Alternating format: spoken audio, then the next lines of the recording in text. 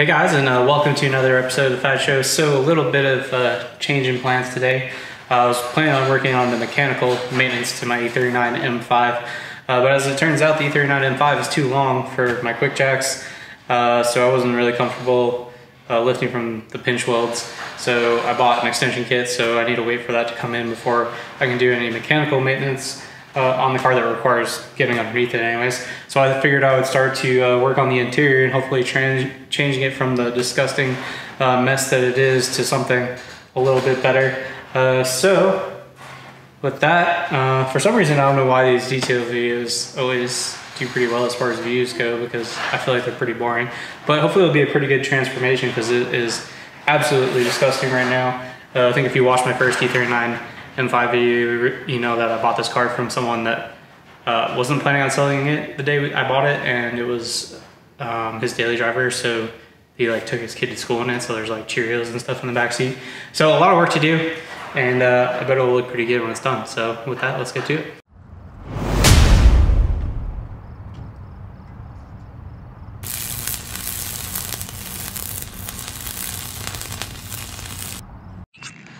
So I guess first things first, I'm gonna go around, just pick all the trash out of the car.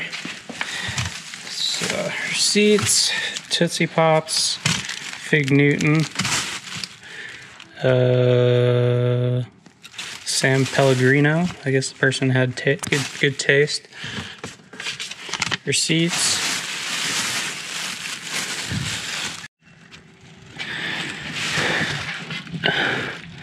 That's a interesting one.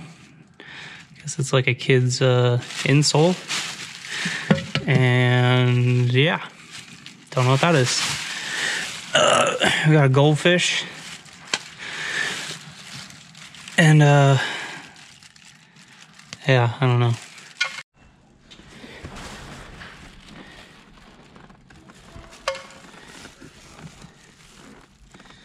I guess I'll save that.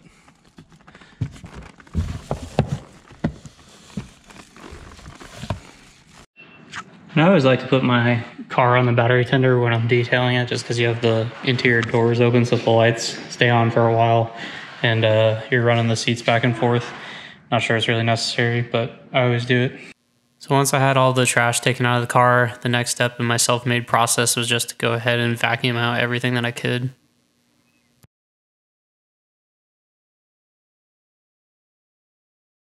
And I'm not even going to bother cleaning the floor mats, because I went on to ECS tuning and I actually bought a set of brand new like cloth M5 floor mats, because I noticed that there wasn't any floor mats at all in the back. So that will give me a complete set of M5 ones, and I don't really need all weather floor mats for this. So to clean the carpets on the M5, I actually used this like Bissell Crosswave floor cleaner that my parents actually got me for Christmas, just for obviously the house, but it seemed to work pretty good. Obviously it's a little difficult to maneuver in the small areas, but that's the water it cleaned up from the carpet, so that's pretty nasty.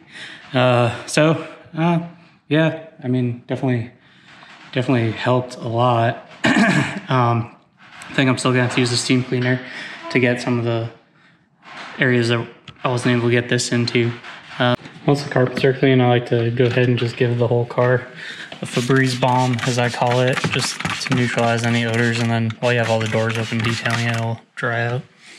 When I'm doing a thorough detail, I like to go ahead and just blast every surface in the car with my steam cleaner and then wipe it off with the microfiber. Some people say that the steam like exfoliates the pores in the plastic and the leather and lets you get more dirt out of it.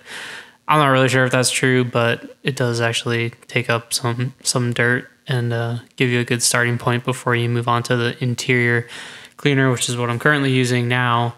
I just basically repeat and wipe down everything that I've already steamed with the interior cleaner. And once I'm done with the interior cleaner, my surface protectants I like to use, I use Aerospace 303 for all the hard plastic. It leaves it like shiny, but not like over the top like Armor All does. And then for leather seats, I'll use a leather balm. Just apply it with the applicator and then leave it on for like half an hour, come back and wipe it off. And again, just like I said about the Aerospace 303, this kind of leaves a less glossy look than Armor All, and I think it lasts a lot longer in my opinion too.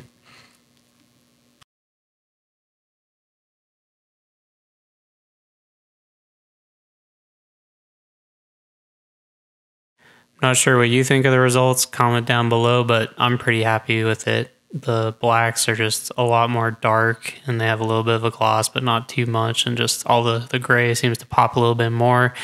And yeah, obviously there's no goldfish and fig Newtons lying around. So overall, pretty happy with the results. So that's a wrap on this episode. I don't know about you guys, but I'm pretty happy with how it came out. It looks amazing. Cleaned up all the crumbs and all the mess that was in there. But then also just that black part of the leather just looks so like shiny and dark now.